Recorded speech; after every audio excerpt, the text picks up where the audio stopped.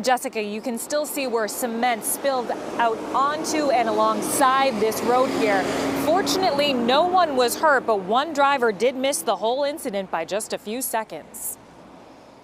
Surveillance video captured the moment the drum of a cement truck came loose and rolled off, spilling cement onto a road in West Bridgewater. I could see that it was definitely a cement mixer without the barrel on the back of it.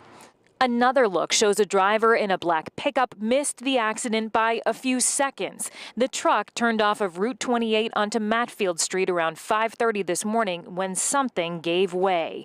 Cars drove around the mess in the road before police shut down the street. Bill Doan arrived at his business nearby and saw police and tow trucks on scene. They had the truck on the back of a tow truck. The truck belongs to Ready Mix Services, a company operated out of Taunton. When reached by phone, they said they had no comment.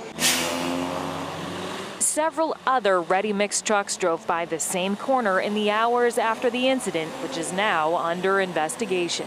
Thankfully, no one was hurt. Yeah, that's because that would be terrible because that weighs a lot.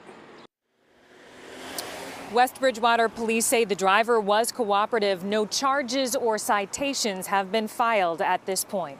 We're live in West Bridgewater. Jennifer Egan, WCVB News Center 5. All right, Jen.